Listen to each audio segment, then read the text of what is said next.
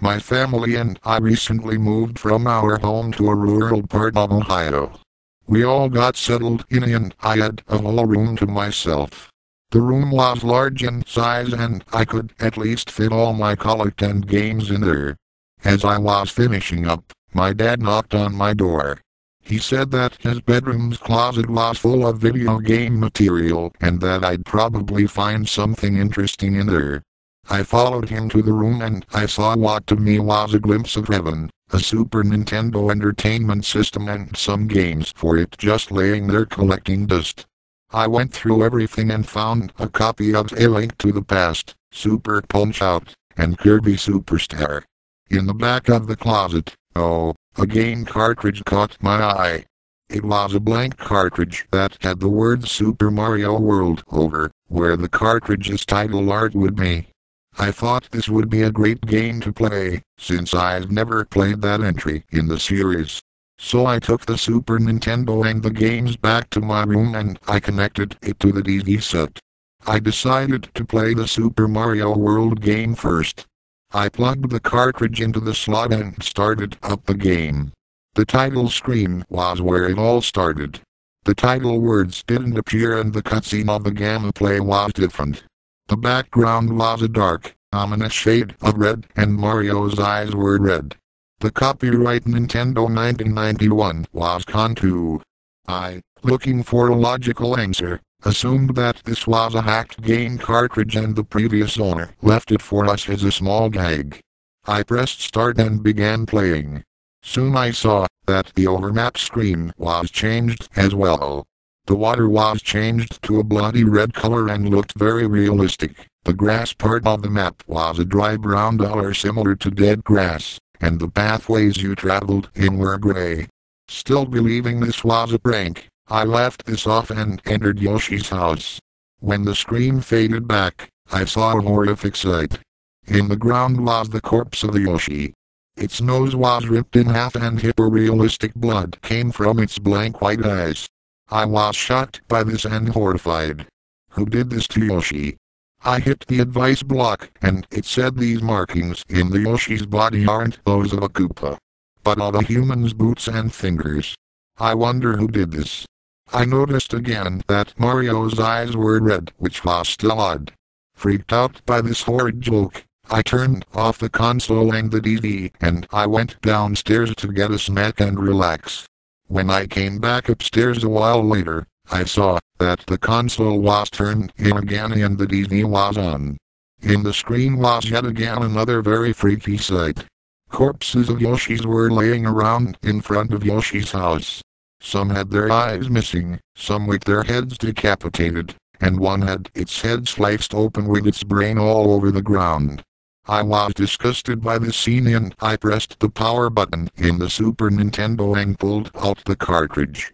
I placed the cartridge in a small box and put it in the back of my closet. I played A Link to the Past and it didn't seem hacked whatsoever, thank goodness. I looked at the clock and I saw that it was 10 p.m. I then turned off the console and went to bed. The next morning I got up and dressed for my first day at my new school. In the rather long bus ride to school, I looked out the window for most of the entire time. It was still rather dark out so I couldn't really make stuff out clearly, but in the distance I saw something rather creepy and familiar. What I saw in the distance, silhouetted by the moon, was what seemed like Mario, staring at me. Where its eyes would have been were glowing dark red dots. It stared at me slowly for what felt like an eternity, but then I blinked and it disappeared. In the bus ride home from school, I looked outside the window again, hoping to get a better view of this strange shadow, that is, if it even existed. But I didn't see it again.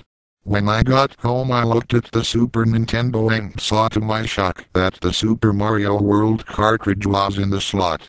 In the screen was an advice block that had above it the name Jeff.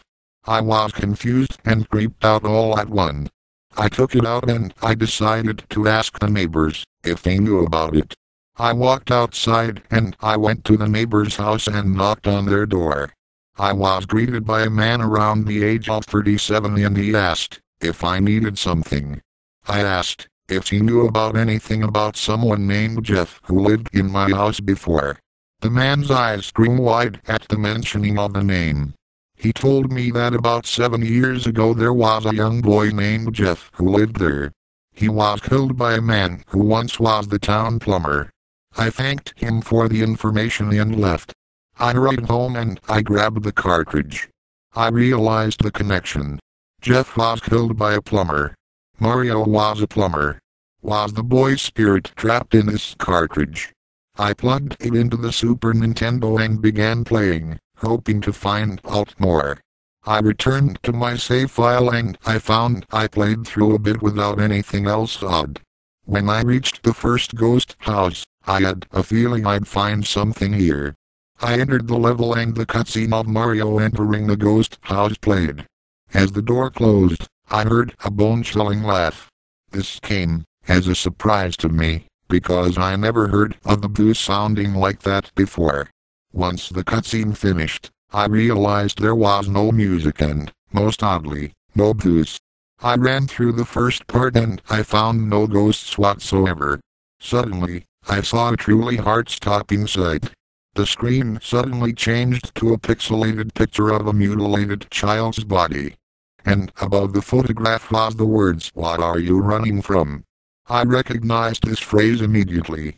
This was used in the old Game Boy camera game, when you chose run in this one level.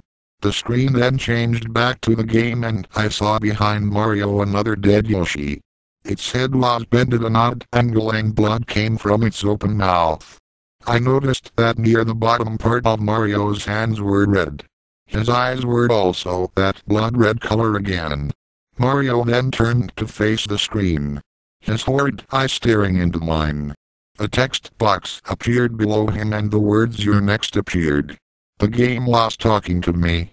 I got too freaked out and I pressed the power button in the console, but the game still played in the screen. The words "Be prepared" appeared under the previous words. Scared out of my wits, I took the cartridge out of the slot. If the evidence that Jeff was killed by a former plumber, it definitely was now. I placed the cartridge in a drawer in my room and locked it tightly. I slid the key into my pocket and I went downstairs for dinner. When I returned upstairs, I was happy to see that the cartridge wasn't in the Super Nintendo. I decided to relax and play some more A Link to the Past until 10. I didn't touch that game for a whole week. I couldn't stand to play it and relieve those horrid visuals. But every morning in the bus ride I kept seeing that horrible shadow staring at me with its evil red eyes point. After a while, I found myself looking back at the locked box with the game inside. I eventually swallowed my fear and took out the game. I plugged it back into the slot, knowing I'm going to regret this, and turned in the console. I skipped to the file selection screen and I clicked the save file and began playing. I appeared at the first level's starting point, which was odd, since you couldn't start a level without reaching the map. I ran ahead and saw an advice block ahead. Preparing for the worst, I jumped up and hit the advice block. The black text box appeared above the block and to my horror, the words said "You shall soon know true horror. See you soon." I exited the advice block and I saw Mario laying on the ground, his head caved in and blood coming from his skull. I almost screamed at the sight and I turned off the console and yanked out the cartridge. I locked it in its box and I sat on my bed, shocked at what I just saw. Later that night, before I went to bed, I made sure my windows were tightly locked and the blinds down. I secured my door with its lock and I felt a bit safe afterwards. I turned in the TV and played a funny movie to calm my nerves, which usually works when I'm scared like this.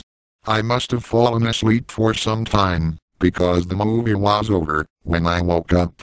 It was still night out and I could see that the door was still locked and the windows were secure. I was just about to go back to sleep when I looked at the foot of my bed and saw something that still haunts me to this very day. I thought it was just my imagination at first. Something that wasn't real and couldn't do anything. But I knew that this was real. It stared at me. Its red eyes glowing in the darkness of my room. It didn't blink. Its red eyes staring into mine. I could tell it knew I was scared, and I saw its mouth curl into a horrifying smile. I felt like my heart was beating out of my chest. The thing stared at me for what felt like an eternity, and then what happened next almost made me scream. The thing spoke to me. "Welcome to your living hell," it said. Its voice sounded demonic and dark. "You brought this on yourself." Suddenly, it disappeared and reappeared almost instantly, only closer now. "You have nowhere to run. Nowhere to hide." It kept moving closer and closer to me. I could feel my heart beating like it was about to burst. "Welcome to your living hell." It disappeared one last time and appeared again right above me, hanging in midair. Its eyes piercing through me, chilling me to the bone. "You have only one more day," it said, its evil smile across its face. "Better savor it." It then disappeared and I didn't see it reappear. I almost let out a scream of terror once it left, but I held it back. I breathed heavily, taking in everything that happened. I then got up and unlocked the box holding the cartridge.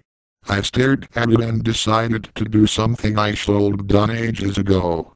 I went to our garage and found my dad's hunting shotgun. I walked out far into a field and placed the cartridge in the ground. I aimed the shotgun's barrel at the game and fired. The blast shattered the plastic cartridge into pieces. I could have sworn that right before the round hit the cartridge, I heard the sound of a boy screaming in anger. I sighed, knowing the horrible nightmare would end. I returned home and went back to bed, still creeped out but calmer than before. In the bus ride to school, I didn't see the shadow appear in the distance or anywhere. My room never felt like an evil and dark, but calm and relaxing. I never saw the creature from that night ever again. I haven't told anyone about this experience until now. It was torture to have to relive this memory again to write this, but I felt like I should tell you all this. I still have found no more evidence about Jeff and the killer plumber, but I intend to find out eventually. Right now I just hope I'll never see that cursed creature at the foot of my bed again.